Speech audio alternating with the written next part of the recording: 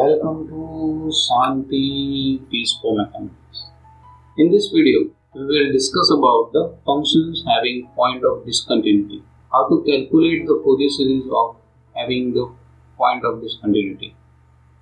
For example, if you have given a function f of x is equal to phi of x in the interval alpha to c and xi of x, where c to alpha plus 2 pi. So this function is a 2 pi periodic function, and in the interval there is a discontinuity at the point c. So the function is look like, let us say this is alpha and this will be alpha plus 2 pi.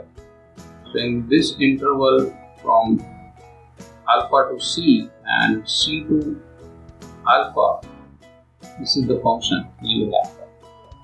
So the question is to calculate the Fourier series of this function. And what is the value of this Fourier series at this point c? In this situation also you can calculate the Fourier series of the function. In fact, at a point of finite discontinuity, that means if the function making the finite jumps in the graph of the function, both the limit on the left, that is the c minus, and from the right side, that is f of c plus. So the limit from this side and this side, that is c minus and c plus, exist and are different, because at this point the values are different. At such point, if you want to calculate the Fourier series, then it gives the mean value of this two. That means the mean value of this two will give you the value of f of c.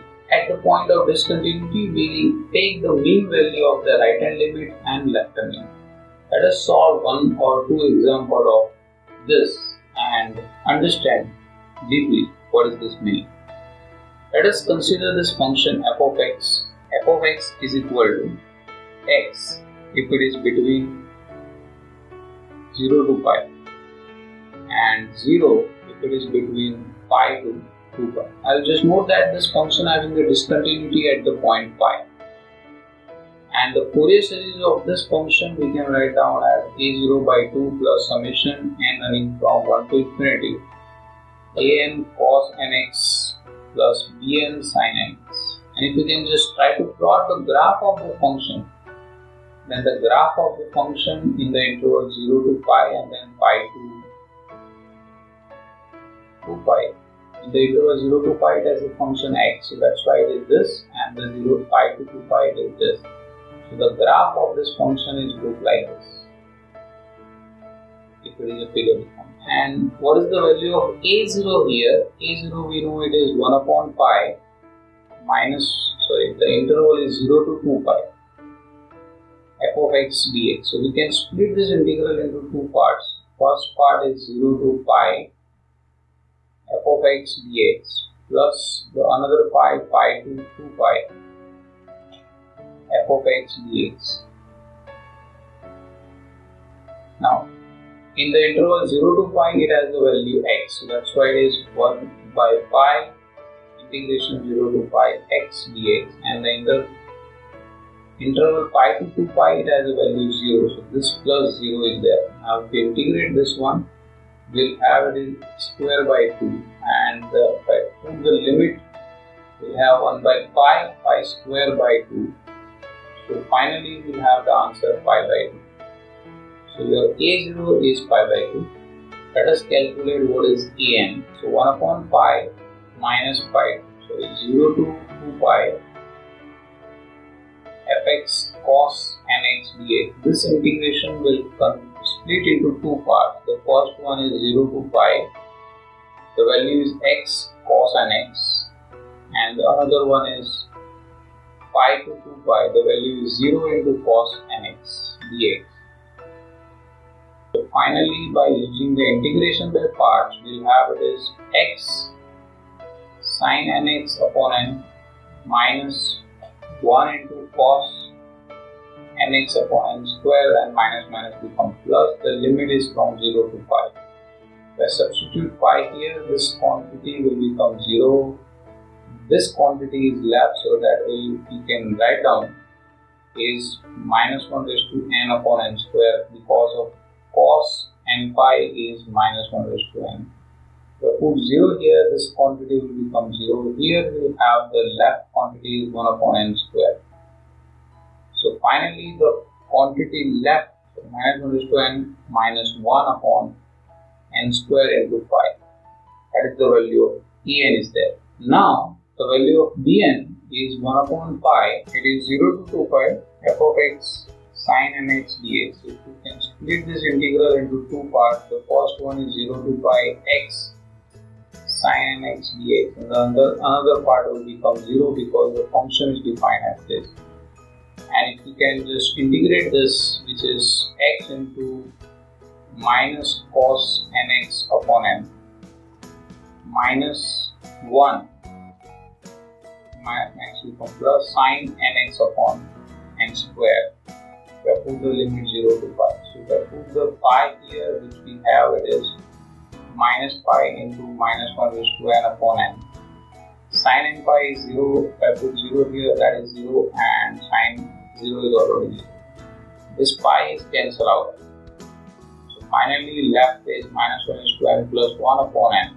So finally the Fourier series we get, it is f of x is equal to a0 by 2 plus summation n running from 1 to infinity an cos nx plus bn sin nx. Let us substitute these values here.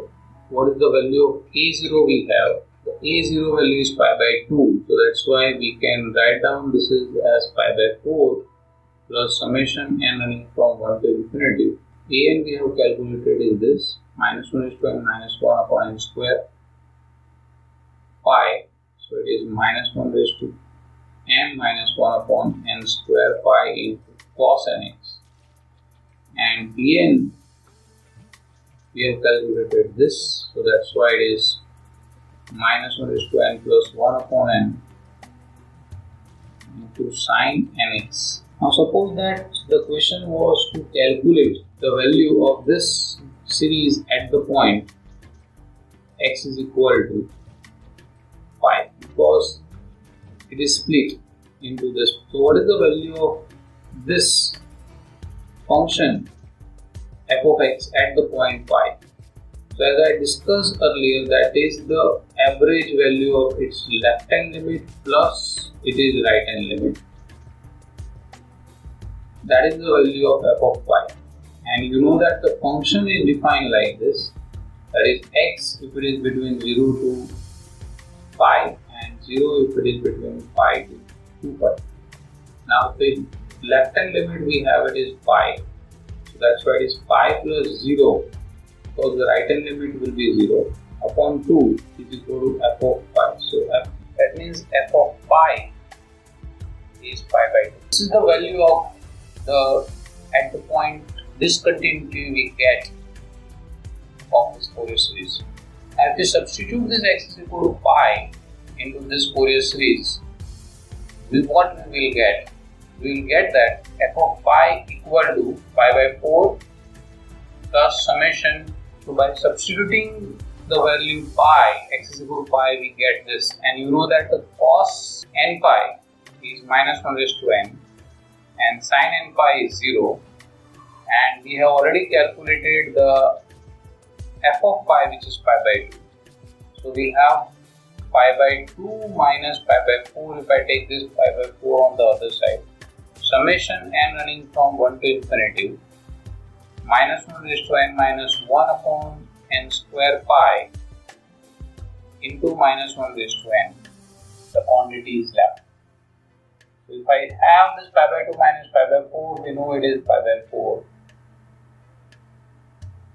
So hence you got this identity, that is pi you can take on the other side. So it is pi square by 4, which we can write down n is running from 1 to infinity 1 minus 1 raised to n upon n square. Because if I multiply this minus 1 raised to n inside, this will become 1 and this will become minus 1. Then if I put n equal to 1 here, then it will be 2 by 1 square. N equal to 2, then it will be 0. So this next term will be 2 by 3 square and so on. So finally we will get is 1 upon 1 square plus 1 upon 3 square plus 1 upon 5 square equal to 5 square by 8. Let's solve one more example. Let's say define the function f of x. If your x is between 0 to pi and it is 2 pi minus x, if your x is between pi to 2 pi. So here also the discontinuity at the point pi is there.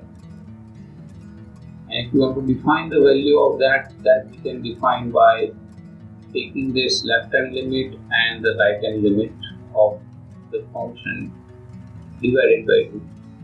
So that's why the left hand limit is pi and the right hand limit is 2 pi minus pi upon 2. So finally we'll get the answer is pi. So if you want to calculate the Fourier series, then we need to calculate the Fourier coefficient, where a0 is nothing but the 1 upon pi 0 to 2 pi f of x dx. So in the interval, this integration I split into two parts.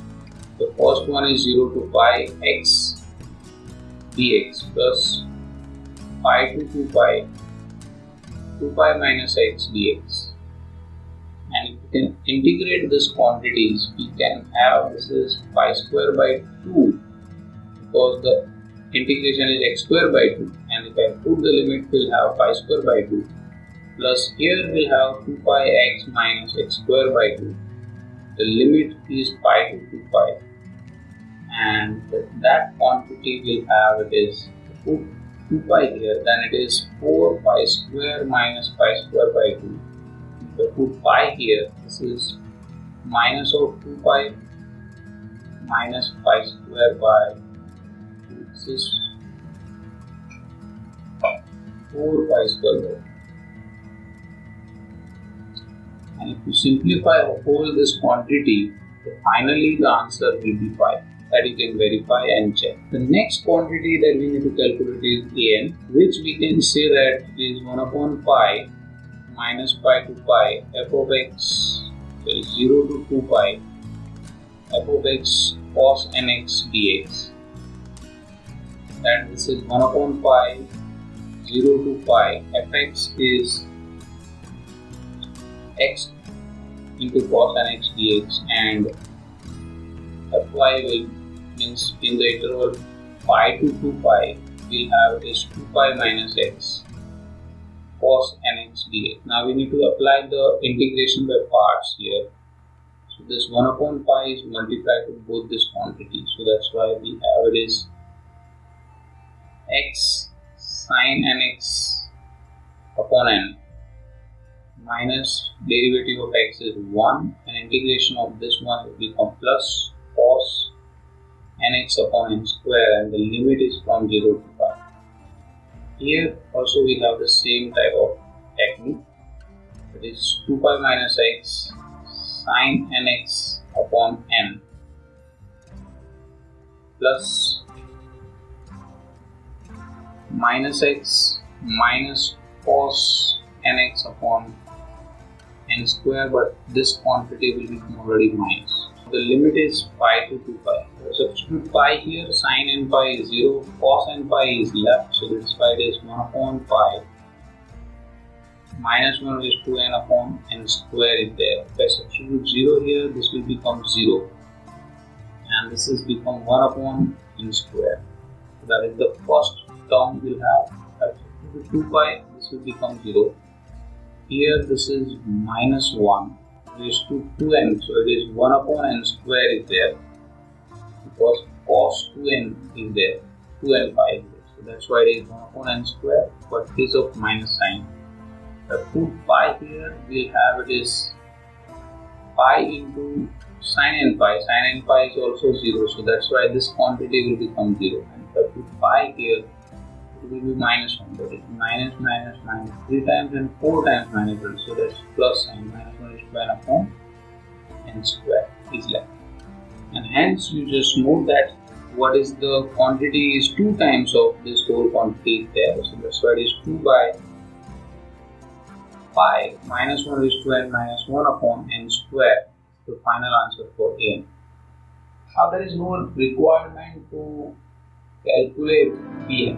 Why? Because your function, let us try to see the graph of the function. The graph of this function is x, it is interval 0 to pi, and it is 2 pi minus x if it is interval pi to 2 pi. Now what is the graph of this function? If this is your pi and this is 2 pi, in the interval 0 to pi, this is the graph, and pi to 2 pi will have this, the value at pi we have it is value pi, so that's why we have this, and the value of pi is 0, so the graph of this function is this, and this is a periodic function, so you have this is the graph. So by looking at the graph, you can say that it is an even function, because even functions are always symmetric about the y-axis, like x square.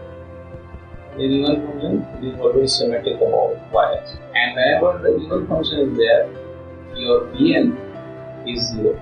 That you can verify if you want, but by doing this, we also can conclude that the Bn is 0. Hence, you will have your f of x, which is a0 by 2, which is pi by 2, minus 4 by 5 into cos x plus 1 upon n square cos 3x plus 1 upon 5 square cos 5x, and so on. That is the Fourier series. So in this video lecture, we have discussed about how to calculate the value of function at the point of discontinuity for the Fourier series. That's it for this video. If you like this video, please press the like button. If you have any comment, suggestion or question, please drop down in a comment box below. See you next video. Till then, bye bye. Sayonara.